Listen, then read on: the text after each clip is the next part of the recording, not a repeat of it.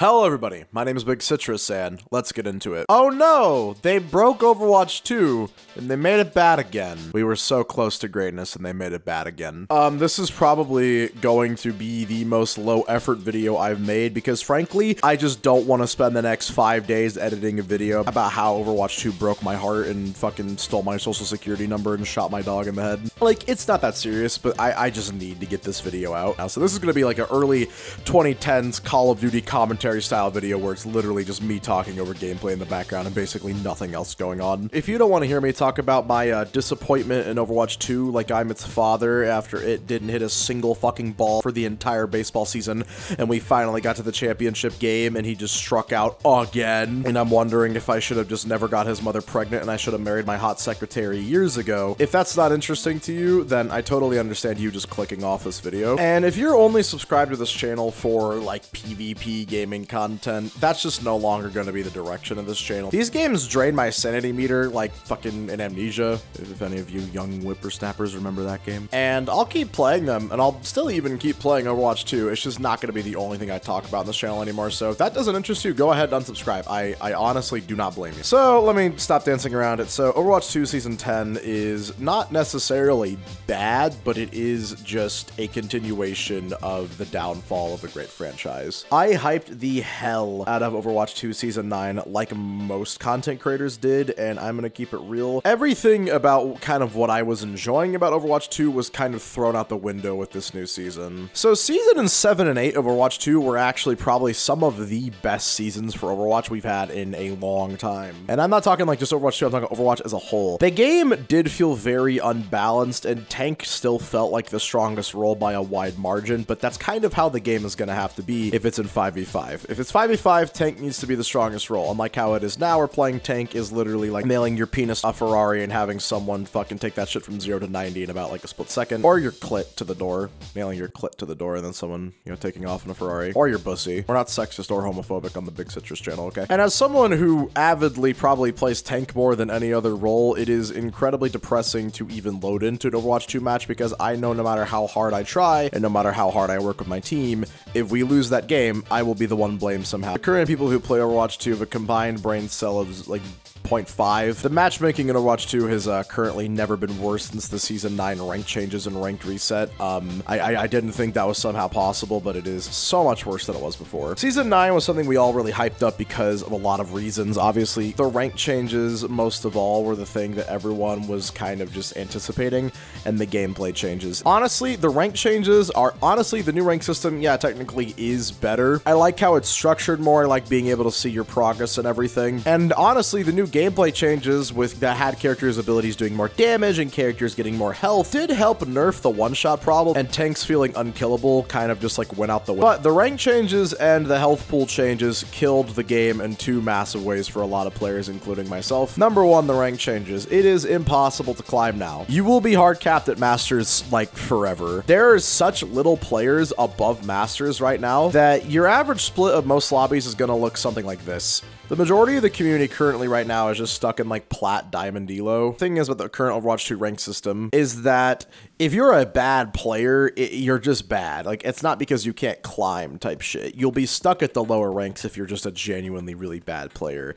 But anyone who's actually decent at the game is never going to find themselves in bronze and silver how it currently stands. Like, those matches just aren't real and aren't comprised of real people. I'm sorry to my bronze and silver players. Look, I love you guys. I know you try very hard, but come on. I would say starting from like gold onwards is kind of the real game. The matchmaking is currently so fucked because you have people who got D-ranked way too hard and should be in like Masters GM Elo who for some reason are stuck in Diamond and Plat now. And you can say, oh, these people were just boosted and D-ranked really hard. No, the rank system just genuinely is fucked. Winning like 5 matches in a row and it's saying expected, and then just about to get a win streak and then you lose 3 or 4 matches in a row and it gives you volatile. It sets you back farther before from where you started. Just really bad. The current rank system is honestly worse than the Overwatch 1 rank system, and I never thought I would say that. It's not even the kind of thing where like if you don't have 10 hours to play every day, you can't climb. It's just that you have to get insanely lucky and go on a win streak or you're never gonna get enough percentage to actually climb because it takes forever ever to rank up at the higher ranks. And I'm not the like super high ranks, like past Diamond, it is a grind. It's currently just a horrible system, and I have no interest in playing ranked ever again.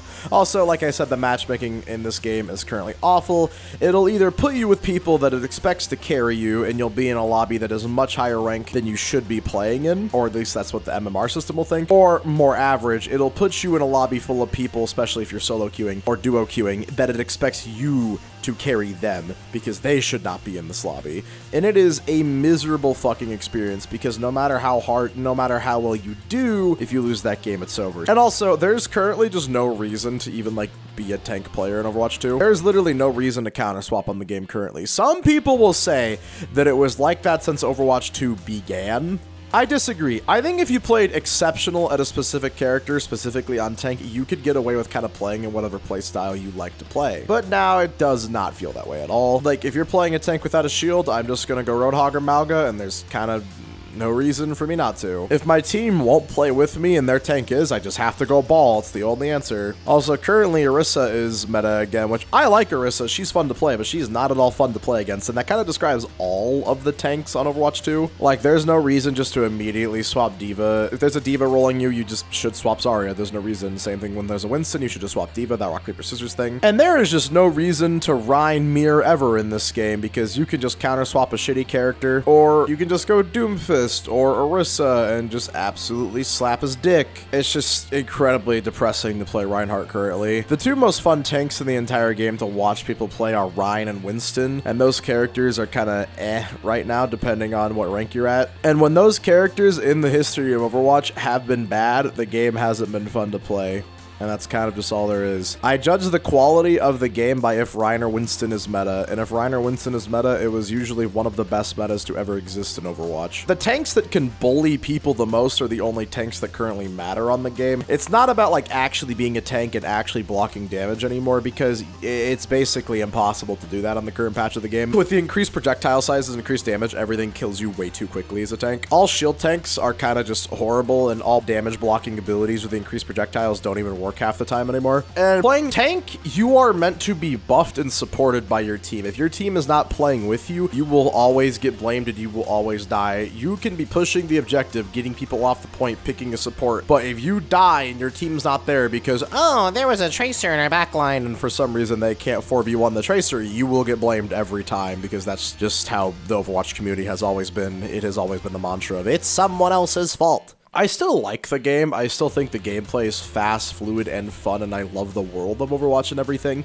But some of these new characters they've been adding are just not fucking it, man. Like, Lifeweaver is not a character that should be in this game. I'm sorry, like, fundamentally a character who can just, like, fucking build a Fortnite tower and go 90 feet in the air and can make someone invulnerable and pull them away from 900 meters away just doesn't belong in the game. Kiriko is still just too annoying and too strong with her fucking 5 ways to get out of any situation at all times. Mauga is just a brain dead character who's entirely numbers based. He either does too much damage or too little. Venture is genuinely fun and enjoyable though. I will give them that. I am a big fan of Venture, as are most people. Also, like Alari, just like the character with like a turret that heals you. I don't know. I don't fuck with any of the new Overwatch 2 heroes, and honestly, I think we just needed to stop adding tanks and supports as much as we can, and more DPS heroes actually would have been better for the game because it is the most fun and versatile role. I'll be clear, I still like this game. I still have fun playing it with friends and everything, and I still think the charm of this game is something that's so enjoyable, and I think it is the best team-oriented game, because when you're actually playing with a team, you guys are actually working together and using all of your abilities in combination, it is the most satisfying game to play on the entire planet. But that just feels like something that the game is steering more and more away from, and I'm not really fucking with it. I'm gonna keep it real. If your team doesn't work with you in this game, you should just go a character who can just do their own thing and not play with their team at all, and you will succeed infinitely more. That's why Sombra, Hammond, and Moira are so strong at every rank. And honestly, I don't want to play a game where those are the 3 most meta characters at most ranks except for like GM. I really don't. Now, I disagree with a lot of people who said that Overwatch should go back to 6v6. Even back in Season 8, when we first got Mauga and the Mauga meta of the unkillable tank thing, that was mostly just due to how strong supports were at the time, not how strong the tank role and the character was. With his self-healing, Mauga with good supports on him like Ana and Kiriko, he was able to stay alive infinitely. That was because of how strong the support role was, and once supports got nerfed more, the game honestly felt more balanced than ever. They keep on buffing and buffing things, and the answer is just to nerf things more. Also, they found a way to nerf Genji again. Don't worry, I'm gonna have a video coming out about that soon, related to just all competitive games kind of being soul-crushing when it comes to fun. But now I honestly do think, with the new health pools and the new projectile sizes and everything, and the way that ranked is currently structured and everything, I think that 6v6 does desperately need to make a return. If you're gonna have tanks' actual, like, defensive capabilities be dog shit and their offensive capabilities being the only thing that matters, then yeah, we need to bring back 6v6. You need to have the tank role mean something, because Overwatch has always been structured around the tank role. The DPS are there to get picks and help the tank kill thing, and the supports are there to keep both of them alive. And the game's at its best when it functioned that way, and now it functions kind of in the complete opposite way, where the supports and the DPS are there to get the kills and push objectives and everything, and the tank is just there to support them. Which, like, some people might say that makes more sense, but in practice, it does not feel fun at fucking all. So yeah, I honestly thought Season 9 was going to be incredibly fun, but honestly now I really just don't give a fuck. Like, with some of these minor changes and some of the new heroes they added, honestly, they kind of killed my, like, current, like, interest in the game just completely. Like, yeah, the new monetization updates and everything are great, and they are making good changes to the game. Like, that's not my issue. My issue is mainly just everything surrounding that. It is miserable. I know I made a video on how Apex was bad recently, but I kind of want to say that I actually think a lot of the Apex changes they made recently were good. So it took Respawn like 2 years, but they finally made the game better, and I've been enjoying that more. Don't worry, I'm sure I'll be sick of it too in like 3 weeks. I don't know. Maybe we'll make more Apex content. I don't know. Let me know if you want to see that below. I will never not love Overwatch. I will always love Overwatch, and I'll always continue to play Overwatch, but I just want to say that at the current moment, this is the worst Overwatch 2 has ever been, and it is a massive fucking fumble from Blizzard. If you're having fun with Overwatch and everything, that's still great. I'm sure I'll talk about it more in the future, but there's like a billion games in the world, so I kind of want to talk more about those instead. Hey, you should go watch my video on the Fallout show. Anyways, let me know your thoughts and everything. Hopefully this wasn't a really boring, depressing video. It probably was. It's just sad that Season 10 literally didn't remedy anything besides the monetization and the mythic skins and everything. The thing is, people love this game for the world and the lore and everything, and I kind of think if they want Overwatch to be more successful, I actually think they should focus more on expanding the world and lore, and hell, maybe even making that PvE side game and just kind of, I don't know. I think the PvP of Overwatch, honestly, it kind of, we just need a reset. Like, I don't know, maybe we need a break from it for a little bit. It's clear that the developers just don't really know how to keep the fans happy, and that people are only playing these games out of addiction, and that's kind of it. Thank you guys for watching. Really appreciate it. Let me know your thoughts and everything. Like I said, I didn't want this to be the most boring, depressed video in the world. I kind of just wanted to get it out because I felt like I was going insane playing Overwatch recently. I don't know how much I'll play in the future. Like, I probably will, but who knows? Thank you guys for watching. I just hit my fucking bowl of cereal. I've been Big Citrus. Have a damn good one.